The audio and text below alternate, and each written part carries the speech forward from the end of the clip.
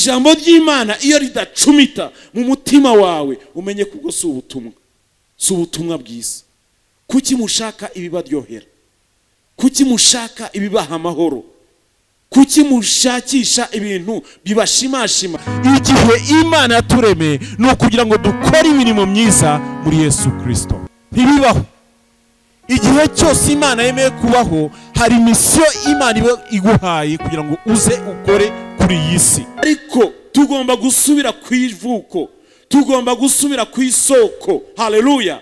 Tugahesha Imana yacu icyubahiro, tukaba bizerwa, tukaba abanyakuri, tukaba abantu bafite ukuri mu mitima yacu. Yego yawe ikaba yego, haleluya. Oya yawe ikaba oya. Kuki turyajyana? Kuki tubeshyana? Kuki tugirirana nabi? Kuki tugirirana amashyari kandi twitwa ko turi abantu bajya mu ijuru? Imana iguhamagaye umunsi wa none, wazasubiza iki? Wazavuga iki? Imirimo yawe ingana gute? Bagaruka mu 1948 nibwo babonye independence, bagaruka mu gihugu cyabo. Ariko mu kugaruka mu gihugu cyabo ntabwo baje ngo bahite bikubita muri Yerusalemu. Oya, baraje batangira kugira gute? Batangira kugura ubutaka muri desert, mu butayu, ahantu hateraga. Noneho ababene data barabihora bavuga ati nta kibazo nibaze bajye mu butayu, bazapfira mu butayu. Ariko kubera Imana, igihe cy'Imana cyari kigeze, Imana yabahaye umugisha.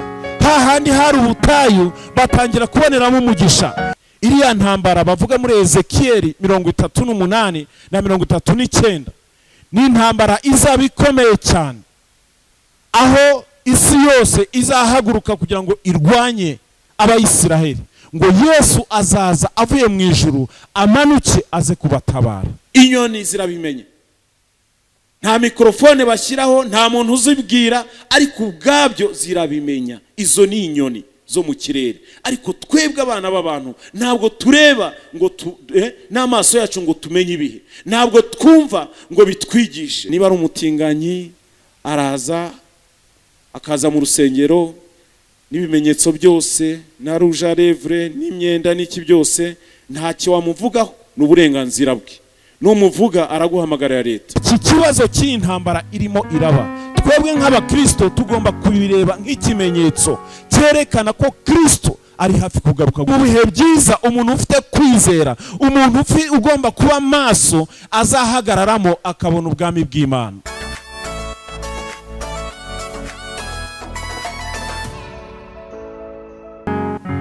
Mfite iminota mikeya turi buganire ku ijambo ry'Imana.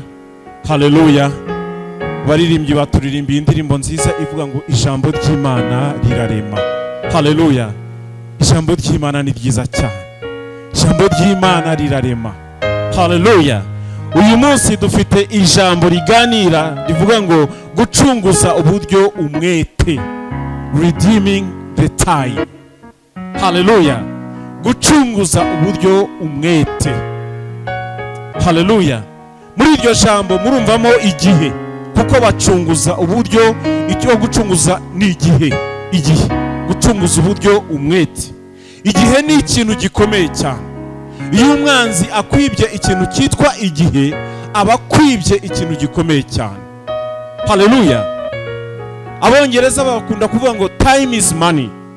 Bivuze ngo igihe ni ikintu kiruta n'amafaranga, kiruta ubutunzi bukomeye cyane. Iyo umwanzi rero akwibye igihe, aba akwibye ikintu gikomeye cyane. Ushobora gutekereza igihe cy'isaha, ariko ntabwo ari cyo ndimo ndavuga. Igihe ni ukuvuga ngo icy'Imana yakuremye. Umwana w'umuntu iyo Imana imuremye imuha igihe cyo kubaho. Ijambo ry'Imana rivuga ngo imyaka y'umuntu yo kubaho ni imyaka 70, yaba myinshi ikaba 80. Umwana w'umuntu afite itangiriro akagira n'iherezo. Haleluya. Bivuze ko niba azabaho imyaka 80, Imana yamugeneye igihe. Muri icyo gihe hari icyo azakora, hari misiyo aje gukora kuri iyi si. Haleluya. Bivuze yuko mu myaka Imana yakugeneye hari icyo uzakora, uzakorera Imana. Uri umukozi w'Imana. Bwira mugenzi wawe uti uri umukozi w'Imana. Hari misiyo ufite yo gukora kuri iyi si. Haleluya. Uzakorera Imana. rero kenshi satani ateza abantu kurangara, umuntu akabaho atazi ejo, atazi iby'igihe, agahora yigendera gusa.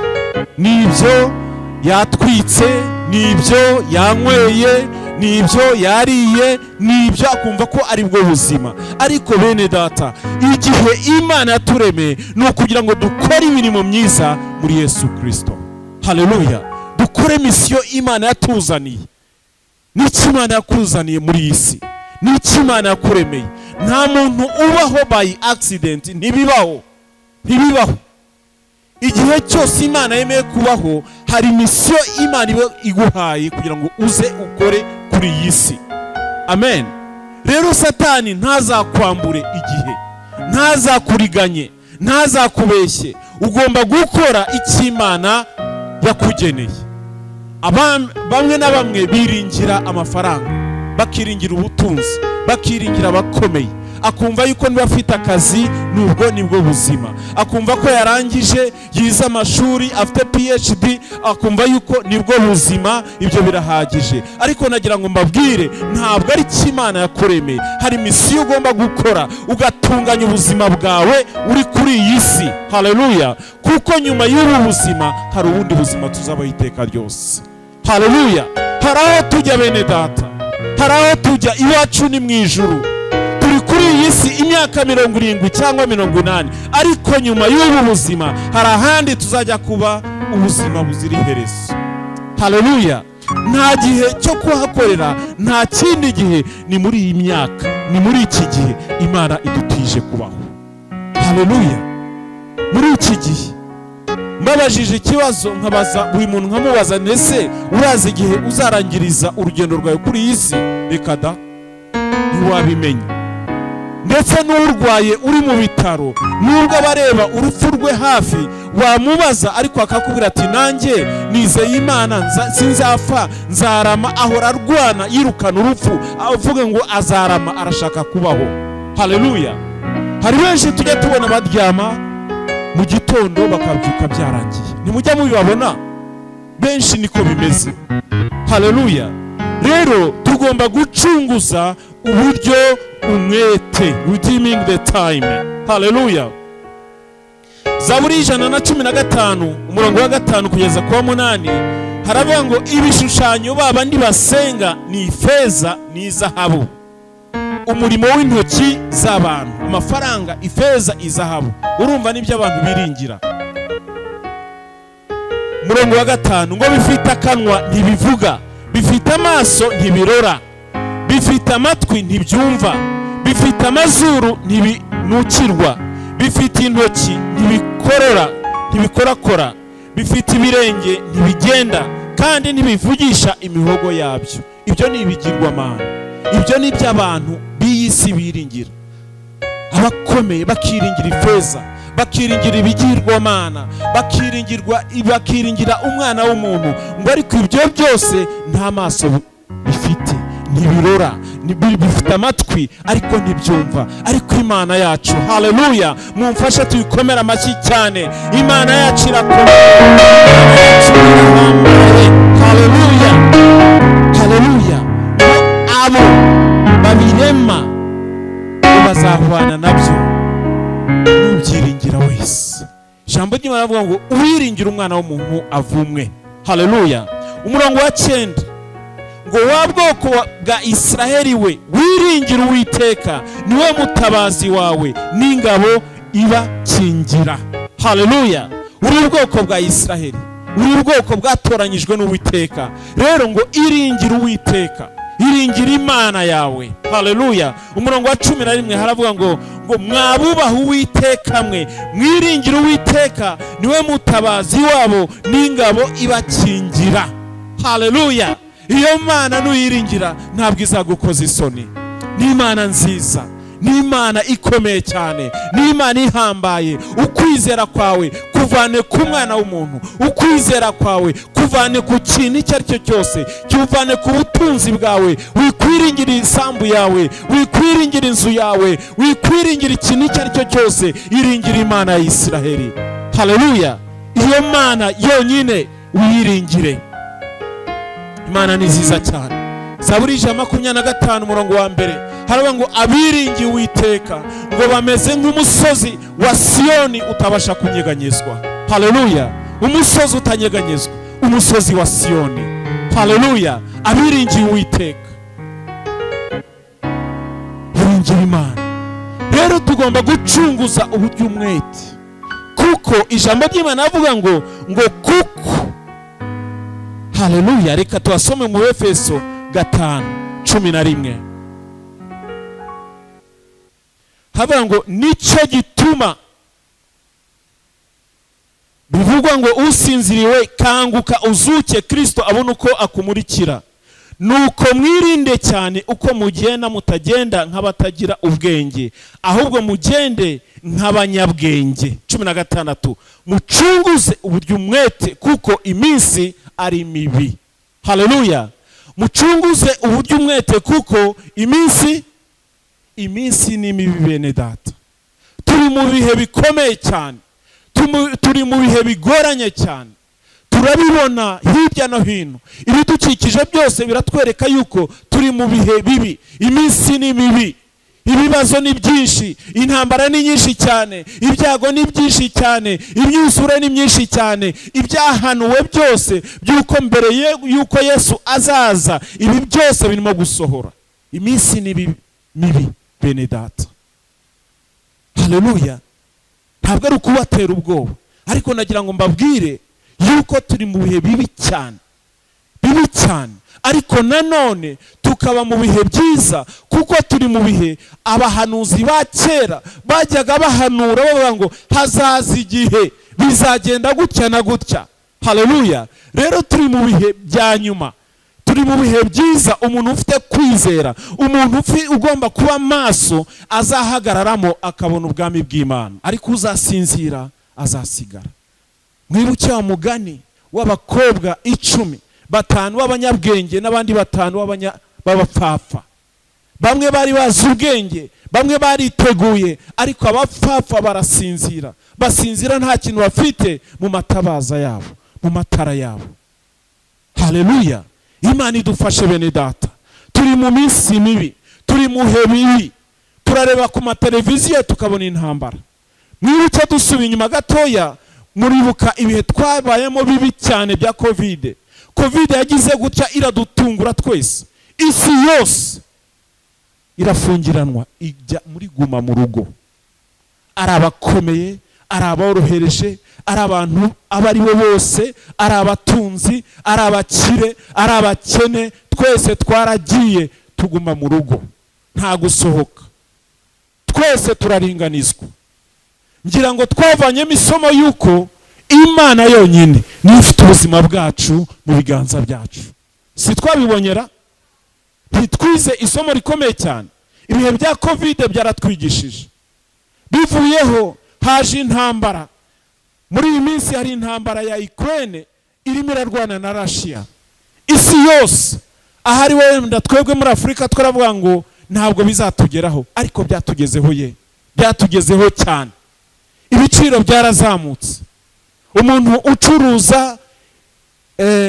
ucuruza ikintu icyo ari cyo cyose akajya avuga ati ibiciro byazamutse kubera intambara ya Ukraine. Imboga zirazamuka, za dodo duhinga mu gikari ngo ni intambara ya Ukraine.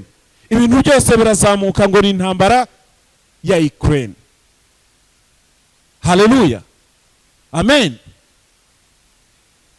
Isi isa nkaho igize ibibazo byinshi cyane. Intambara ya Ukraine, intambara ya Ukraine. Isi yose irashekinga. Isi yose igira ibibazo bikomeye cyane. Ari ibihugu bikomeye byose byashegeshwe n'intambara ya Ukraine na Russia. Russia yari izi ko izarwana mu minsi mikeya gusa, icyumweru yari izi ko izagenda igafata Ukraine bikarangira. Ariko uyu munsi wa none umwaka wararangiye kandi nta hantu baragera, nta n'intambara iragera, ni ibibazo bikomeye cyane. Haleluya. Ingaruka ni nyinshi cyane. Uyu munsi wa none mwabonye ibibazo birimo kuba muri Israel. Muri Israel hari intambara ikomeye cyane. Amen. Kandi nk'abantu b'Imana tugomba kurebera Israel nk'ikimenyetso. Umuntu ufite amaso yo mu mwuka agomba kurebera kuri Israel akitegura. amen amen. Kuko Israheli ni ubwoko bwatoranyijwe n'Imana, ni ubwoko bw'Imana. Tukwiye kurebera kuri Israheli kugira ngo itubere ikimenyetso, kugira ngo tubashe gucunguza uburyo umwete, kuko iminsi ni mibi. Iminsi ni mibi kuri Israheli, iminsi ni mibi kuba Kristo, iminsi ni mibi kuri twese, ari abapagani ari abakristo, buri muntu wese. Iminsi ni mibi kuko haza ubukene, haza ibibazo, haza intambara, kandi twese bitugiraho ingaruka. Rero reka mvuge gatoya kuri intambara ya Israheli. Amen. Murazi yuko Imana yahamagaye Abraham, iramuhamagara ngira ngo ni imyaka 2000 mbere yuko Yesu avuka. Iramuhamagara iramubwira ngo Abraham, va kwa so, va aho wavukiye, ugende mu gihugu nzakubwira, igihugu cy'amasezerano. Abraham murabizi ko ni se w'abizera, agira kwizera, arangije afata umugore we Sarayi, noneho baragenda bava mu gihugu cy'iwabo, baragenda bakurikiye ijwi ry'Imana. Icy'Imana babwiye ngo nimugende nzabaha umugisha. Haleluya. Muzagera mu gihugu cy'amata n'ubuki.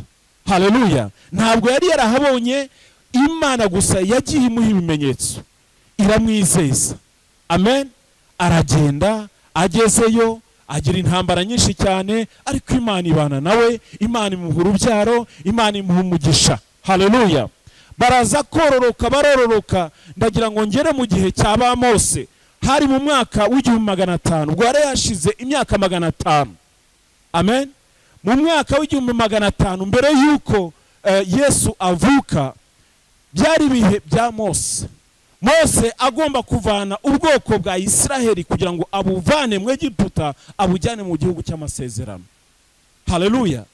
Arabikora, arangiza urugendo, ariko Yosuwa arangije yambutse ubwoko abugeza mu gihugu cy'amasezerano muri Israheli. Abayisiraheli baratura muri icyo gihugu, baranezerwa. Haleluya. Bamaze gutura babona umugisha, barororoka, baranezerwa, batangira kwibagirwa ya Mana yahabagejeje. Amen. Bamaze kuyibagirwa, bamaze kunezerwa, barabatera. Bamaze kubatera babavanayo, barahunga, baragenda bava muri icyo gihugu. Bagiye barwana intambara nyinshi cyane, bakarwana n'Abafilisitiya, bakarwana n'abanyamahanga bari babakikije. Noneho bigeze aho ngaho baragenda, ariko Imana igihe cyose Abisiraheli bagendaga bagaca bugufi bagatakira Imana, Imana yarabagarukiraga, ikongera ikagira gute, ikabagarura mu gihugu cyabo, ikabagira neza, ikabaha umugisha. Haleluya. Noneho bigeze, murabizi Yesu avuka, yavutse nibwo batangiye kubara umwaka, babara guhera kuri 1. Kera babaraga guhera ku myaka 1000 bingahe bagenda bamanuka. Noneho Yesu amaze kuvuka bahera kuri 1, noneho batangira kugenda bazamuka. 1, 2, 3. Kera byari 3, 2, 1. Amen. Turi kumwe? Urabyumva? Noneho Yesu avuga ubutumwa muri Israheli, arababwiriza, arangije ku myaka 33 arangiza urugendo rwiwe ajya mu ijuru. Asiga intumwa aho ngaho, aziha misiyo, arababwira ngo nimukore ivugabutumwa, nimwigisha abantu, muve i Yerusalemu, i Yudaya kugeza ku mpera y'isi yose. Haleluya. Noneho intumwa zitangira kugira gute, zitangira kwironda hagati yazo. Zavuga twebwe turi Abayisiraheli, nta kibazo, tuzavuga ubutumwa hagati yacu, tuzakora umurimo w'Imana mu Bayisiraheli, nta kibazo. Noneho bigeze mu mwaka wa 70 haza itotezwa. Abayisiraheli batangira kubatoteza, barabirukana, babavana mu gihugu cyabo. Guhera ku mwaka wa 70 Abayisiraheli batataniye amahanga yose, bava mu gihugu cyabo, baragenda. Guhera kuri 70. Amen. Baragenda bajya mu bihugu, baratatana. Bamwe bajya muri za Spain, abandi bajya i Burayi, abandi bajya muri Amerika, ariko aho bari hose bahoraga bashaka kuzagaruka mu gihugu cyabo, mu gihugu cy'amasezerano. Haleluya. baza gukora ikintu cyitwa zioniste. Amen. N'abayisiraheli ikintu cyabahuzaga kugira ngo bazasubire bazatahe mu gihugu cyabo. Bahoraga bibuka ibyo muri Isiraheli, bahoraga bibuka igihugu cy'amasezerano. Baragenda babaho ubuzima bubi cyane kubera ko bari bararetse Imana yabo, Imana ya Isiraheli. Imana irabareka, baragenda. Imyaka irahita kuva mu mwaka wa 70, 80, mwaka wa 200, 300, byaje kugera mu mwaka w'1948 nibwo Abayisiraheli baje kugira gute, baje gusubira mu gihugu cyabo. Nyuma y'imyaka 1900 baratataniye hanze, babona independence, bagaruka mu gihugu cyabo. Ariko muri iyo minsi yose Abayisiraheli bwa butaka bwabo bwari bwarasigayeho Abafilisitiya, bwarasigayeho abe Ishimayeli. Baragenda bakora igihugu cyabo, baraturi. Urumva imyaka 1900 ni myinshi cyane, nyinshi cyane. Harimo generation nyinshi, hafi 19. Tuvuze ngo wenda umuntu yabagaho imyaka 100. Nukuvuga ngo ni generation 19, ni nyinshi cyane. Haleluya. Noneho bagaruka mu 1948 nibwo babonye independence, bagaruka mu gihugu cyabo. Ariko mu kugaruka mu gihugu cyabo ntabwo baje ngo bahite bikubita muri Yerusalemu. Oya, baraje batangira kugira gute, batangira kugura ubutaka muri desert, mu butayu, ahantu hateraga. Noneho aba bene data barabihora, bavuga ati nta kibazo, nibaze bajye mu butayu, bazapfira mu butayu. Ariko kubera Imana, igihe cy'Imana cyari kigeze, Imana yabahaye umugisha. Hahandi hari ubutayu batangira kuboneramo umugisha, batangira guhinga, barahinga, bareza, barabyara, baba benshi, babona umugisha ukomeye cyane. Haleluya. Imana ishimwe cyane. Imana ibaha umugisha, Imana ibagirira neza. Uru rwango rwaturutse kuki? Rwaturutse yuko urumva bamwe bari barafashe ubutaka, barabaye nk'ahabo, abandi basavuga bati ibyo ari byo byose natwe ni iwacu, nitwe twahabanje, ni ubutaka bwacu. Intambara n'urwango bitangira gutyo. Haleluya. So nari mbivuzeho gatoya kugira ngo mbabwire mu by'ukuri iki kibazo cy'intambara irimo iraba. Twebwe nk'Abakristo tugomba kubireba nk'ikimenyetso cyerekana ko Kristo ari hafi kugaruka gutwara itorero ryiwe. Amen. Ndagira ngo mbasobanurire gatoya. Abakristo akenshi dukunda kumva intambara ya Harmagedon. Iriya ntambara bavuga muri Ezekiel 38 na 39 ni intambara izaba ikomeye cyane, aho isi yose izahaguruka kugira ngo irwanye Abayisiraheli, ngo Yesu azaza avuye mu ijuru, amanuke aze kubatabara. Ariko icyo gihe ndagira ngo mbabwire gatoya, itorero rizaba ryaragiye. Amen. Iyo ntambara ntabwo uzayibona niba uri umukristo wakijijwe. Iyo ntambara ntabwo uzayirwana, ntabwo uzayibona, kubera yuko uzaba warazamutse. Kristo azaba yaratwaye itorero ryiwe. Amen. Ahubwo ushaka kuzagarukana na Kristo uje gutabara Abayisiraheli, ngo kuko Kristo nibwo azagaruka aje kwima ingoma, aje gutabara Abayisiraheli. Imana ishimwe cyane. Ese iyi ntambara tubona turayibona hehe? Niki kibitwereka? Ijambo ry'Imana, ubuhanuzi bwayo buri hehe? Iyi ntambara yarahanuwe. Amen. Zaburi ya 83. Mana ntuceceke, Mana ntuhore, ntiwirengagize, kuko abanzi bawe bagira imidugararo, abakwanga babyukije umutwe, bagambirira imigambi y'uburiganya ngo bagirire nabi ubwoko bwawe. Haleluya. Bagira inama abo urindira mu rwihisho, baravuga bati nimuze tubarimbure, bataba ishyanga. Niyo ntambara irimo irarwana. Baravuga bati tugomba kumaraho Abayisiraheli kugira ngo bataba ishyanga, tugomba kubarwanya kugira ngo bataba ishyanga. ngo kugira ngo izina ry'Abayisiraheli ritibukwa ukundi. Murumva niyo ntego bariya bene data ba Hamasi bafite. Baravuga bati tugomba kuvanaho Isiraheli, icyitwa Isiraheli tugomba kukivanaho.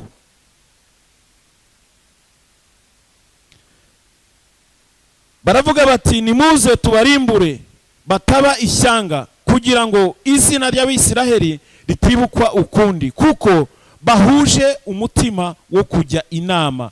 Ni wowe basezeraniye, nibo banyamahema ya Edomu n'Abishimayeli. Murumva n'Abishimayeli. Muribuka ko Abayishimayeli ni abana, Ishimayeli n'umwana wa Abrahamu wavutse ku ruhande. Amen, haleluya. Kandi n'Abamowabu,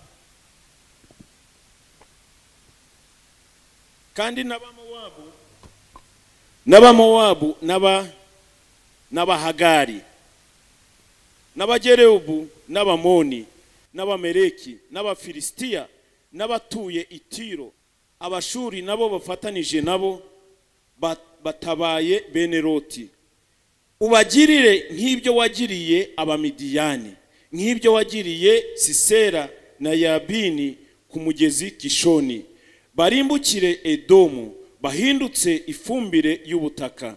Uhindure abatware babo nka Orebu na Zeberu. Imfura zabo zose uzihindure nka Zeba na Zerumuna. Kuko wavuze uti twiyendere ubuturo bw'Imana, kuko zavuze ziti twiyendere ubuturo bw'Imana. Bahindure nk'umukungugu ujyanwa na serwakira. Haleluya. Ushatse mwakomeza kugeza hasi ku murongo wa 18. Iyi zaburi iravuga neza ibirimo kuba ubu ngubu. Haleluya. Nibyo birimo kuba kandi niko bizagenda.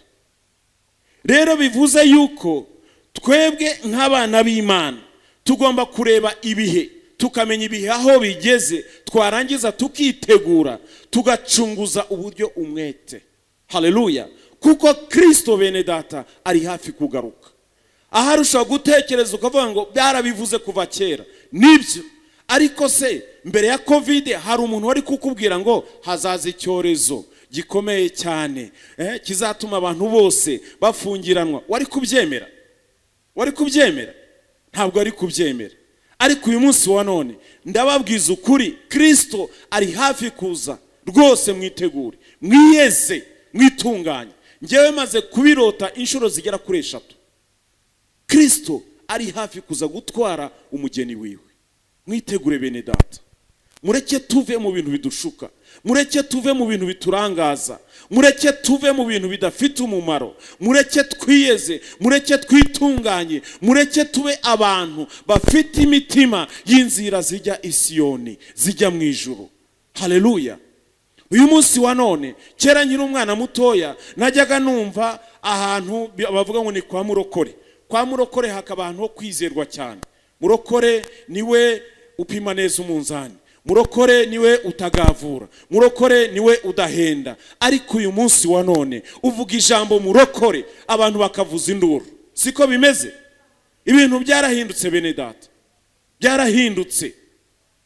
Ariko tugomba gusubira ku ivuko, tugomba gusubira ku isoko. Haleluya. Tugahesha Imana yacu icyubahiro, tukaba bizerwa, tukaba abanyakuri, tukaba abantu bafite ukuri mu mitima yacu. Yego yawe ikaba yego. Haleluya. Oya yawe ikaba oya. Kuki turyarya, kuki tubeshyana, kuki tugirirana nabi, kuki tugirirana amashyari kandi twitwa ko turi abantu bajya mu ijuru? Amen. Ese Imana yacu ko ari urukundo, kuki tutagira urukundo? Kuki tutakundana? Kuki tutabwizanya ukuri? Haleluya. Mureke rero ducunguze uburyo umwete bene data. Twe gutakaza igihe, twe gutakaza igihe. Amen. Ubuzima Imana yaduhaye ni bugufiya, igihe Imana yaduhaye kirazwi. Amen. Ushobora kuba imyaka 50, 60, 70, ariko ntabwo uzarenza 100. Ariko muri icyo gihe hari Imana izakubaza, hari raporo uzatanga imbere y'Imana, imbere y'intebe y'Imana. Imana iguhamagaye umunsi wa none, wazasubiza iki? Wazavuga iki? Imirimo yawe ingana gute? Haleluya. Mureke ibi byose tubona, izi ntambara, ibi bibazo, isi yose irimo ifite ibibazo bikomeye cyane. Afrika yo ifite ibibazo byinshi cyane. Intambara hirya no hino, za kudeta hirya no hino, ni intambara, ni ibibazo. Kandi izo ntambara ni ikimenyetso kitwereka yuko Kristo ari hafi kugaruka gutwara umugeni wiwe. Haleluya. Yeremiya 8:7 aravuga ngo nukuri igishonda bageni kigurukira mu kirere kimenya ibihe byacyo, n'intungura n'intashya n'umusambi byitondera ibihe byabyo byo kwimuka, ariko abantu banjye bo ntibazi amategeko y'Uwiteka. Amen. Imana itubabarire. Njyewe ibyo narabibonye n'amaso yanjye. Inyoni zo mu kirere iyo igihe cy'ubukonje kigiye kugera hari i Burayi, zirahaguruka zose zikaza muri Afrika, zigafata urugendo zikambuka inyanja ya Mediterane, zigafata urugendo zikaza guhunga ubukonje bw'i Burayi, zikaza kwibera muri Afrika. Inyoni zirabimenye, nta mikrofone bashyiraho, nta muntu uzibwira, ariko ubwabyo zirabimenya. Izo ni inyoni zo mu kirere. Ariko twebwe abana b'abantu ntabwo tureba ngo n'amaso yacu ngo tumenye ibihe, ntabwo twumva ngo bitwigishe. Tugomba kwiga tukamenya ibihe ibyo ari byo, bene data. Noneho bikadutera umwete wo kugira ngo dukorere Imana, kugira ngo twitegure, kugira ngo tumese ibishura byacu mu maraso y'umwana w'intama. Haleluya. Twiyeze bene data, twiyeze. Uyu munsi wa none ijambo cyangwa se ubutumwa bwo kwiyeza, abantu benshi ntibashaka kubwumva, bumeze nk'ibijyana mu matwi yabo. Wivuga ku cyaha, wivuga ku kwiyeza, abantu ntibabyumva, ntibabyakira mu mitima yabo. Ariko mwibuke ko na Yesu yabwiye abapagani ngo yababwira ngo bikabacumita mu mitima yabo.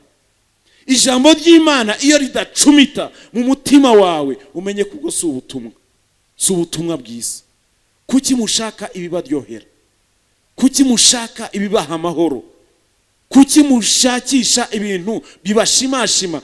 Muhure n'umuhanuzi, muhurire ku musozi akubwira ibintu byiza, ubonye umugisha, urabyaye, ubonye akazi, bigenze neza. Ubwo nibwo butumwa turimo gushaka. Ariko ahura n'umuntu akagwira ati ihane, ukavuga uti ndajya kukurega.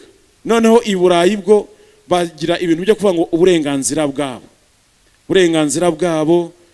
Niba ari umutinganyi araza akaza mu rusengero n'ibimenyetso byose, na rouge à lèvres n'imyenda n'iki byose, ntacyo wamuvugaho, n'uburenganzira bwe. N'umuvuga araguhamagarira leta.